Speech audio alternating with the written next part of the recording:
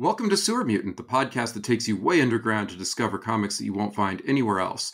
This month, I'm joined by Miguel Ángel Espinoza, creator of the urban fantasy tabletop role-playing game Nahual.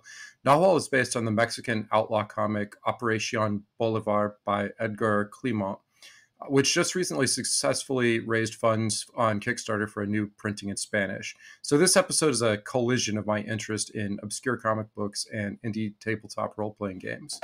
In Nahual, you play superpowered angel hunters in modern-day Mexico City, but you don't just hunt the angels who invaded your continent. You run a side business harvesting angel parts, whether that's by running a taco truck that sells angel meat tacos or running a bar that sells angel blood wine. So yeah, it's pretty dark. And I got a chance to playtest Nahual with Miguel in 2018. And I can tell you it's a blast. The combination of angel hunting with running a business along with individual player characters' personal lives leads to really fun, messy role-playing scenarios. So if you think role-playing is just D&D, that's definitely worth checking out this game. It does a lot of interesting things that you don't see in D&D or traditional role-playing games. It's based on the Apocalypse World engine, which emphasizes storytelling over rules and complex mechanics. So if you're into gaming, you might know that from Dungeon World or Monster of the Week. It also happens to be the same game engine I use for my cyberpunk game, Mission Driven. So before we get started, I just wanted to thank Crudler for letting us use his music on the show. And now, welcome to the show, Miguel. Hey, hello. Thank you for having me. Yeah, so I usually like to ask people how they first got into comic books, but I don't even actually know if you're into comics apart from adapting Operación Bolívar. I mean, I am. I'm not like I don't follow like ongoing series that much. I regularly go like for uh, works that are like self-contained, like graphic novels or stuff that's like 3 or 4 numbers, and that's it. I'm not like buying like regular series that are in the 300 number plus like that. Mm-hmm. But yeah, So, I like comics too. yeah. So how did you get interested in them? In comics was with a friend on high school. He had a cousin that had a radio program about comics that was called Dunas, because in Spanish at that time the Dune book was translated as Dunas. Now the new film has it as Duna, is singular, like the original Dune. But yeah, the series, the program was called like that. But they took comics, and he had a comic shop. So I went there and I started like looking at stuff, and curiously enough, they had a couple of Mexican comic, like indie comics. Like they weren't very good, but that it was interesting to me that to see that there were Mexican people doing comics too. Cool. Yeah. And so is that how you found Operation Bolívar? That I found it later. A friend of mine like offered to me like buy the first whole like TPB print, because it was print also like a little like in small parts first, but then right in a magazine, right? Yeah, in a magazine. But then they printed like the special like complete edition, and a friend of mine has had it and offered it to me to buy, and I found it very cool, but didn't have enough money. And another friend was there with me when he was offering, and he said like, yeah, I'll buy it. And then that friend lent it to me, and I was able to read it. And to this day, I'm like, damn it, I wish I had that money at that moment. Nice, but yeah, nice. that's how I found out about that comic, and it was, yeah, it blew my mind when I found it and when I read it. Yeah, I mean it's pretty wild. I mean, I haven't been able to read it because I don't read Spanish, unfortunately. But just looking at the artwork that I've been able to find, and just knowing the context from Nahual, I mean it's pretty out there. It's pretty subversive. Yeah. So I don't know. How old were you when you found it? Was that like, did it make like an impression on you?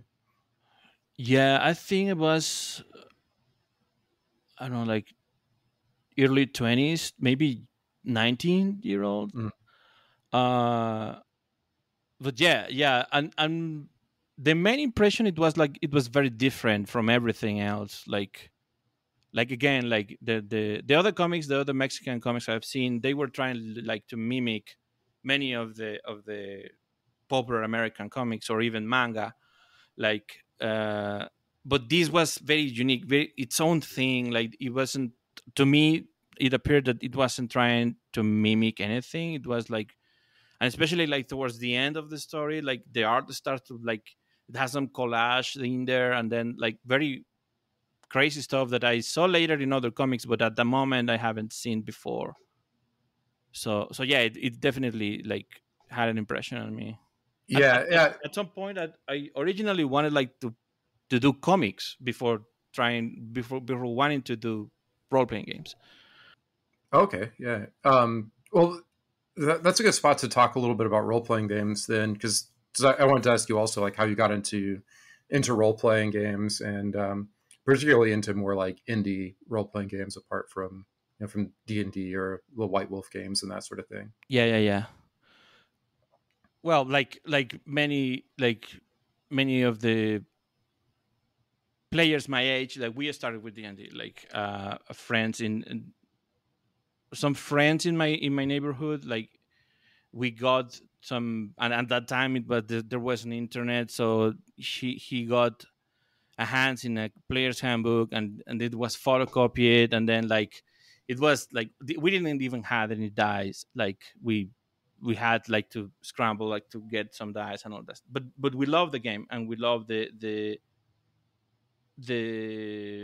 interactions and the way you play role playing games. And so we hooked up, and then when I went to university, I found other people that were also playing, and curiously enough, like not curiously enough, like obviously through this same comic book store, like because it was like the only one here in town, like I found like other players that then I encountered in the university, and then we kept playing, and then after a while we tried Wild Wolf, and then Call of Cthulhu, like all the major ones.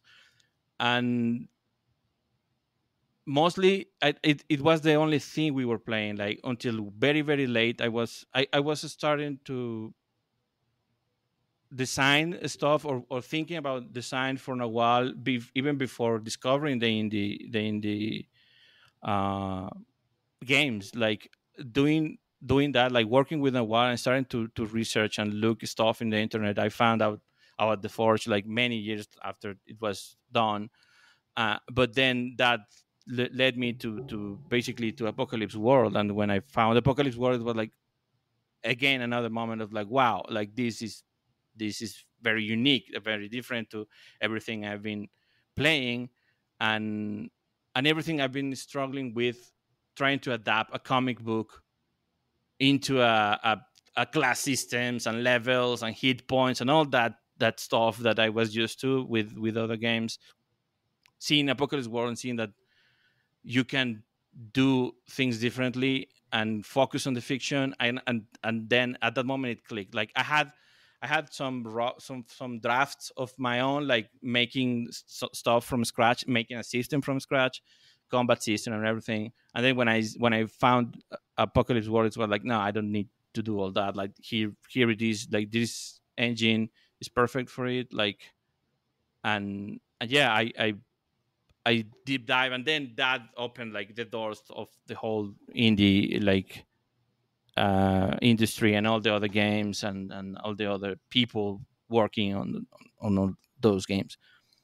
Cool, yeah. So let's back up a little. You said you wanted to write comics. I mean, have you made any comics? Is that, or I is that I, something you still pursue?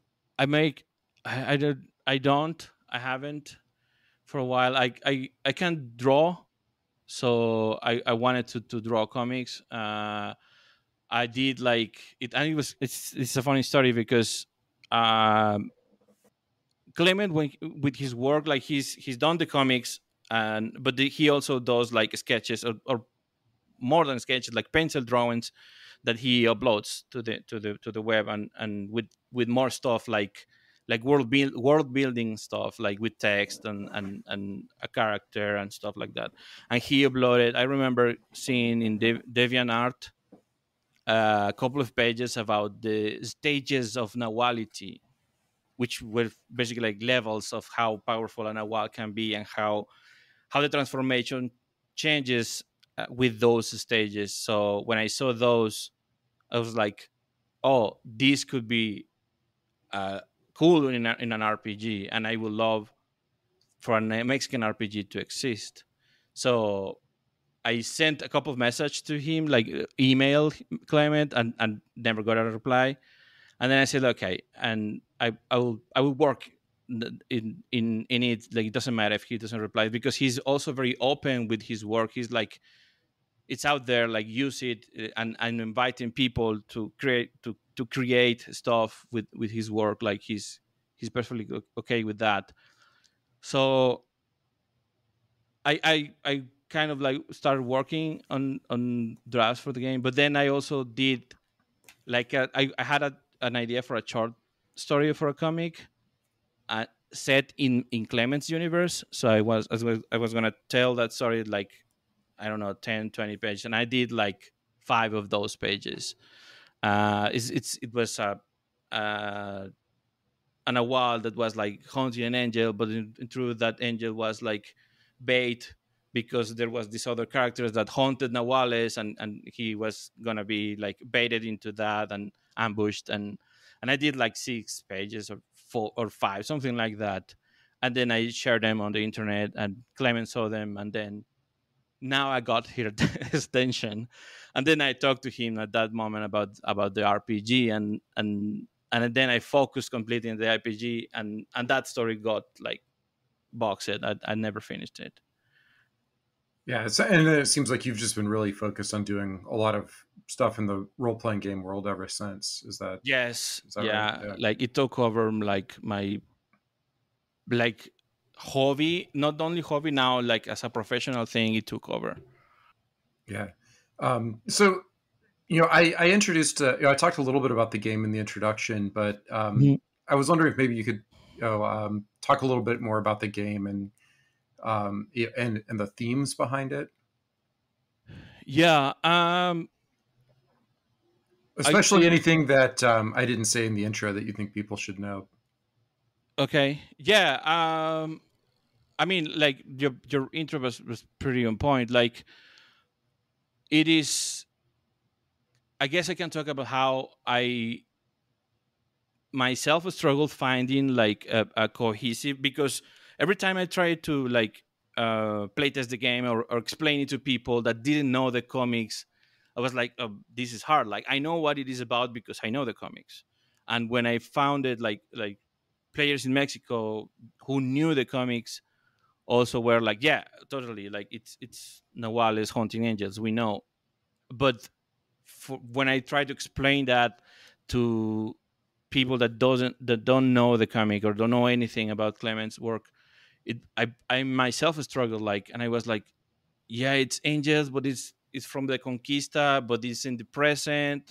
So it kept being like a very long introductory thing, and working through that, and with help, like, also from people from the United States, like, and I also saw comments like from Mexican people in the United States, like saying like, oh yeah, this is neat, like this is like colonialism kind of thing, and how you fight back that colonialism, and the fallout of that, like many years later. Because basically the thing is that the Nahuales don't know how to use their power, because before the conquista they were shamans and they had all the knowledge, but then when the conquistadores came with them, the angels, they uh they cut off those roots, and then people start to forget how those power work. So in the present day, the Nahuales and the hunters, they have their power, they know that it allows them to hunt angels, but they don't understand it fully, and they can't like can use its full potential, basically, because they are missing that root, which is kind of like uh not intentionally on my part, but it's kind of like and I guess this is like a direct inheritance of doing an adaptation of Clément's work, because it is in Clément's work. Like it's like an allegory of like what Mexico is in the present. Like we have that, we had that tradition, and then it got cut off, and then we had now this weird mixture of stuff with all its like issues and good things and bad things. Like I guess like that's part of the game, not intentionally, but by artifact of being an adaptation of what Clement is doing with his comics. And so, can you talk a little bit about the development process? I know it took a few years to put this together. I think I first encountered it in 2016 or 2017. Yeah. And I think it had already been around for some time, and it's only just now in print. So I think it'd be interesting for our listeners to hear a little bit about the process, why it takes so long to put together a tabletop role playing game. So I know from my own experience it takes a while. I know. Yeah, like I was saying before, like for a while, and I think I started in 2012, like trying to put this game together with like from scratch with my own system and ideas and stuff. Like, and then like around I think 2014 or 15, I find out about the Apocalypse World, and then I switched, and then I started like at the moment, like we still had the Google Plus, and there I find a lot of people like designers and players also like very enthusiastic about indie games that helped me a lot. But yeah, at the beginning I was just like copy pasting basically Apocalypse World, like the playbooks and the mechanics. Like it was a weird mixture between the mechanics on Apocalypse World and the mechanics in Dungeon World, like which was the first two games that I encountered on the system. And yeah, for a while it was like that, and I felt like there was something that wasn't clicking, but also because I was trying to do a lot of stuff. Like I wanted to put, I was trying to put everything, like when you created a character, you will be able to choose between being a shaman, an angelero, which is a Spanish term for angel hunter, or somebody who deals with angels, and then a diablero, which is somebody who deals with devils. And then the changarro was this thing which in the game, do you have a changarro, which is like a business that you own together with the other players. And at first I was also like doing a single sheet for the changarro, and everything there was so convoluted.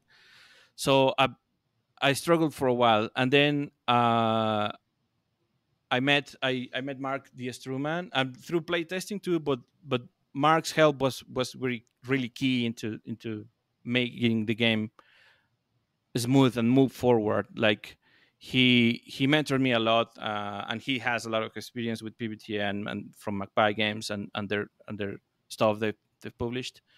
So he really helped me a lot, like narrow it down and help me with like design concepts, like holding environment, for example. He asked me like, what's your holding environment for your characters? Like, I don't know. What is that? So basically, from a design perspective, the holding environment is the thing that will help your players stick together, don't go running doing their own thing by themselves. And it's very special. It's especially necessary in like urban fantasy or urban settings, because cities are too big. Like for example, D&D, the dungeon itself and the party by itself it's a holding environment. Like we are together because we are a party and we're going into a dungeon, and we are stick together through the dungeon, and don't split the party, right? Like if you split the party, you'll get killed.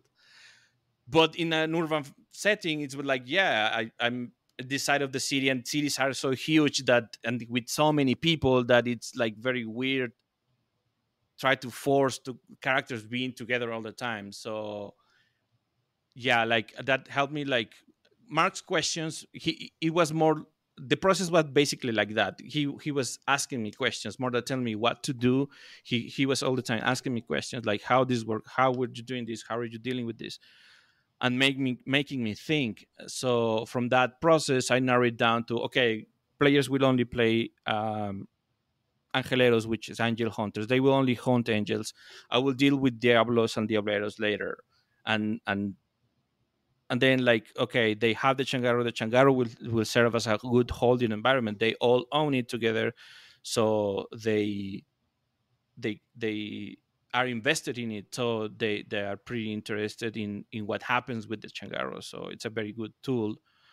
And also, like, another part of the streamlining is, like, I didn't have playbooks where, like I said, I was copying just like stuff from other games. And playbooks were just like the tough guy and the sensitive guy, or the social guy, or the social character, and the medic and stuff like that. But then, like, through those, like, back and forth with Mark, and he asking me questions about the game, and making me think about streamlining stuff, and defining, and thinking more in, like, doing original design rather than just copying other games. I came, like, to the conclusion, like, yeah, now playbooks are gonna be just like the animal that is your Nahual.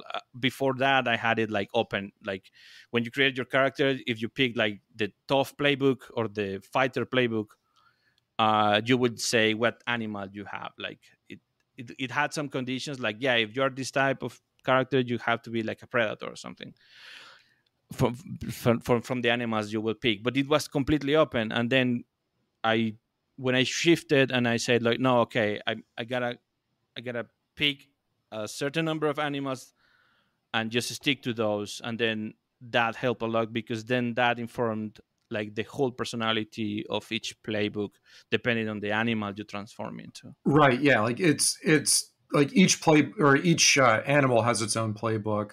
Which Yes. for listeners who aren't familiar, it's sort of like a class in D&D. So each class is, or each animal is a class, and then that actually is tied to a personality. So like you were saying with like the tough or more like aggressive character would be, I think I played that, it was like the jaguar, if I Yeah, the recall. Yeah. jaguar. Yeah. And there's like the monkey is Yes. a little bit more of like a mischievous or free spirited type of character. So yeah, so that I thought that was really good how those tied together, and definitely made it easier to make probably decisions about on the player side, like what character you want to play, and like it gave yeah, like a sense of how to play the character and play the game uh, based off of what you picked there. So I think that was a definitely a good design decision there, like actually tying the personality and the role to the animals in that way. Yeah, and it fit the fiction too, because in like in the comics, and through chats with Clement on online chat, like, because there is stuff that is like I will stumble into, and like I have no idea how this will work in his world. So I will ask him the question, and it was funny. Sometimes he will reply to me like, I don't know. But it's good, like, keep asking me these questions, because now you are helping me, like, build the world. Like, so it became this weird, uh like hybrid of interaction when I was adapting the game, but also stuff that I was asking him for the game was now things that he was thinking for the comics. Like, so it was it was a funny thing. But yeah, like in his work, it basically, and the book says so, like, when you read the books, and you read about the Nahual, you are supposed to, like, the Nahual is supposed to be like, the closest example and easiest example would be like the Force, like this energy, or this thing that it permeates the universe, like it's everywhere, the cosmos, like, and if you tap into it, you can do like infinite amount of things and wonders. And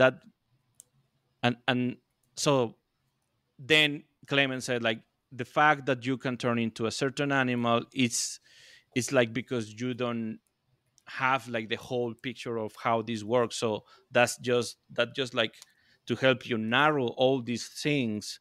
It's like imagine an ocean and you take a cup with the shape of a jaguar and you draw water from that ocean with that cup that shape it like a jaguar, and then now you can channel it because your personality is close to that of a jaguar.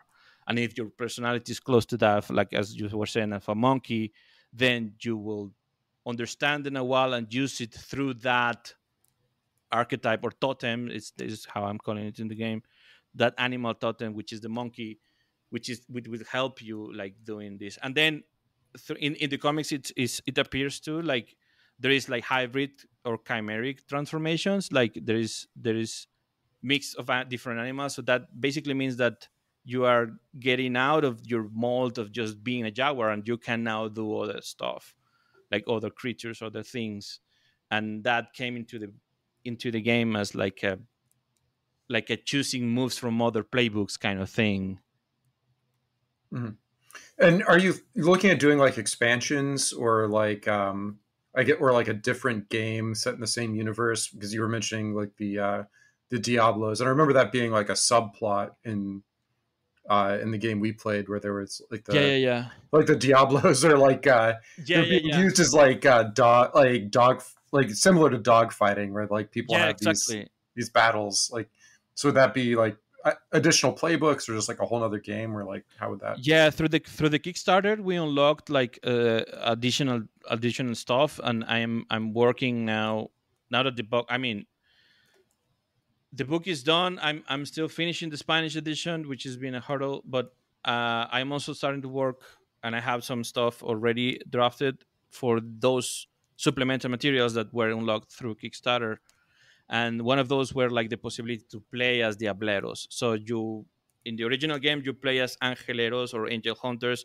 You hunt angels, you kill them, you turn them into commodities, you sell them, like mainly like meat.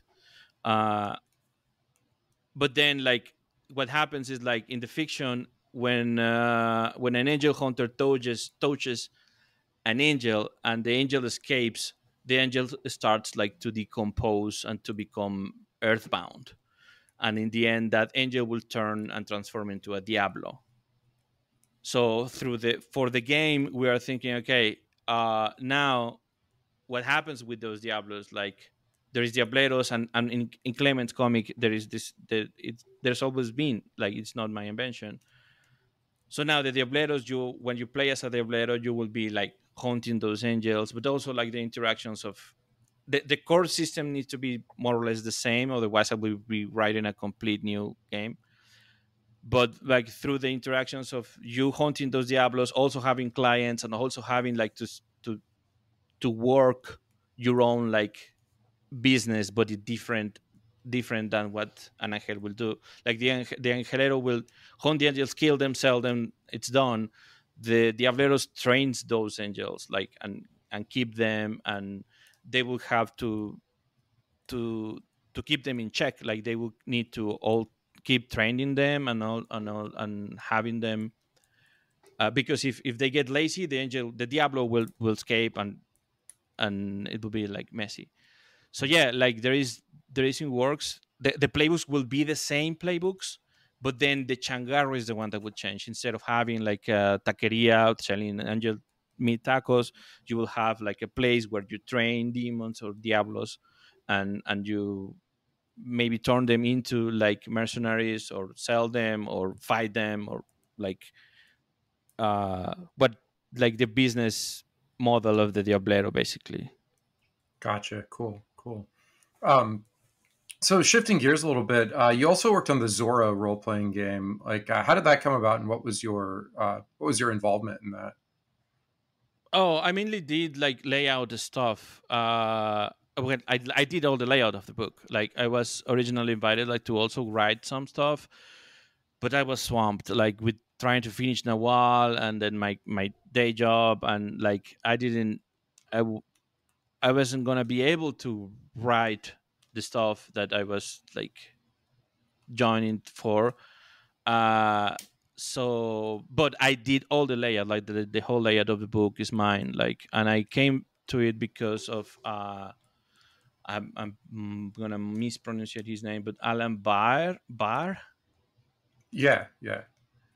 So From Gallant Night Games. yeah, exactly, from Gallant Knight. Like I've done some small work for him before, like for like smaller books, and he liked my work, and he invited me like to do the writing and also to do the layout. In the end, I was saying like, you know what, I can do all the layout, but I don't think I have the time to do like also some writing. And I had also write for him before, for Alan, for the I forget the name of the game, the espionage game that they published. Is I think it was I'm blanking entirely in the name of the game.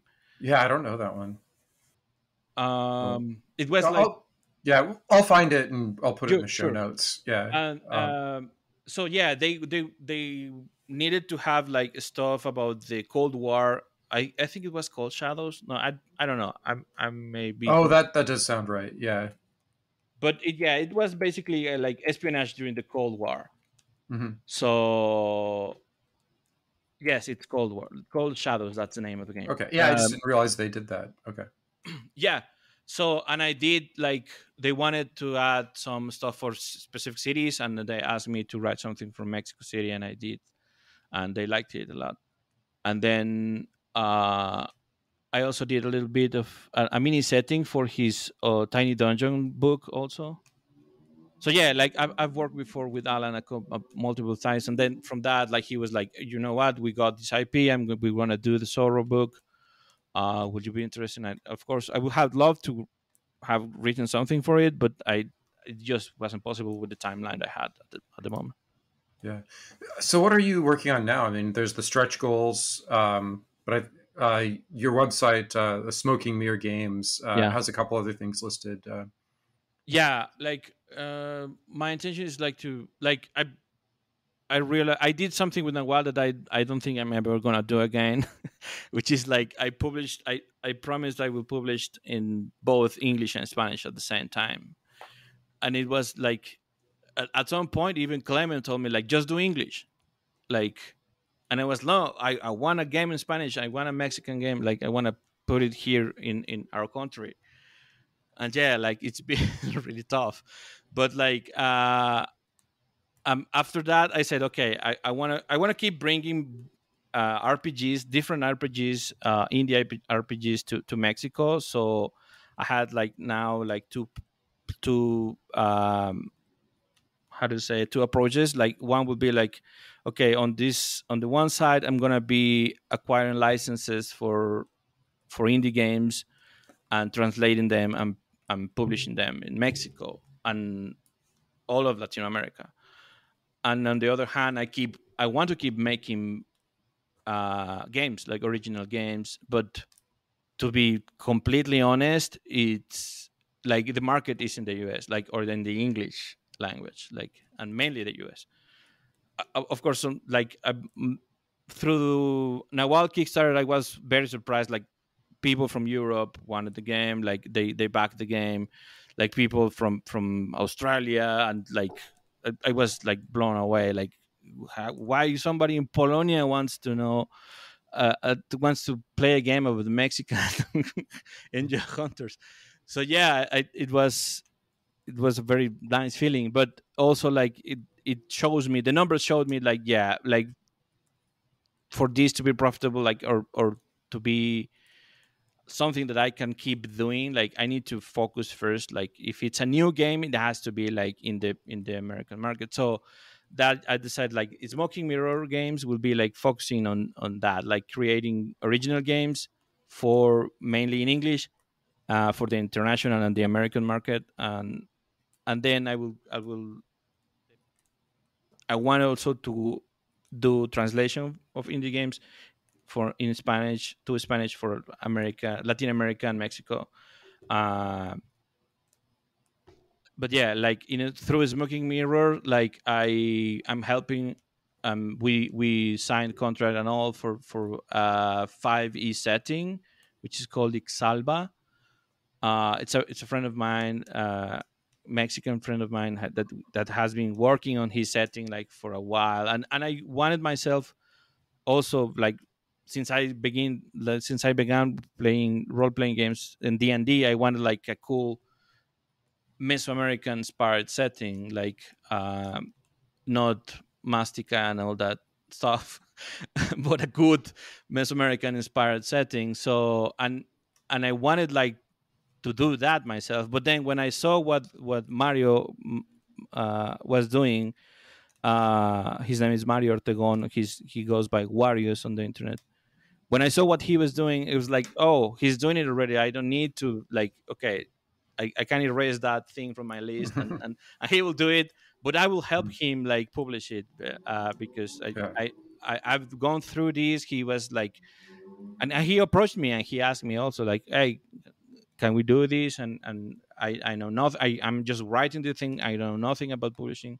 I mean, I'm not an expert, but I at least went through already. I have like at least that experience, and I'm we're working in that. And but I also want to keep doing my own stuff. Like one of them is like I want to do a Dia de Muertos game, which is the Chantolo RPG thing, and I have like drafts and sketch like some very rough ideas, and it has gone through so many iterations. Like I'm not like ready yet, like to put it out and start to play testing it. But yeah, like that's something I want to do, and many other things. Like the problem is now time. Yeah, of course. Yeah. Because That's I all also I also work like full time for Magpie Games doing layout. okay. Yeah.